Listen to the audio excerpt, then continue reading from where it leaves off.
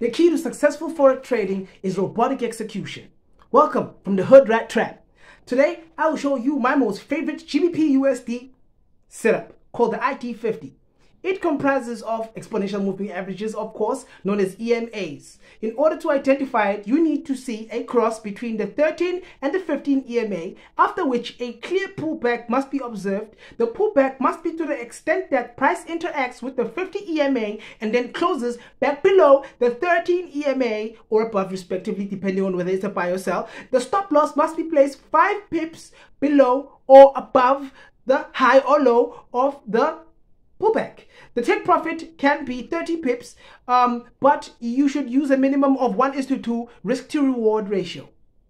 This is not financial advice.